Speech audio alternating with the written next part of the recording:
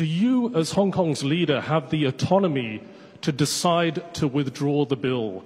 Yes or no? Or is this something that Beijing has to approve as well?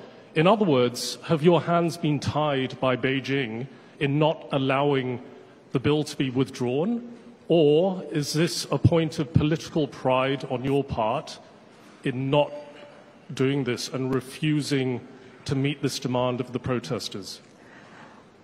Well, actually, this question has been answered on previous occasions. But you've evaded the question Number one, on numerous occasions. As we have all heard from the spokesman of the Hong Kong and Macau Affairs Office, the central government is still confident that I myself, as the government of the Hong Kong SAR, together with the police force, that we are still capable of resolving this crisis. Do you have the autonomy or not to withdraw the extradition bill, please? The second point I want to make. Could you answer that specific question? In response to the various demands that we have heard, we have considered all factors and came up with a response that we have rehearsed time and again over the last 2 months. Thank you very much. Do you have the autonomy or not to withdraw the extradition bill? Answer your question, please. You have not answered the question. You've evaded the question.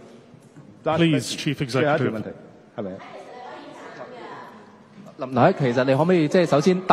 you have the autonomy to withdraw the bill or not? Or does Beijing need to give approval on that? I have already answered the question.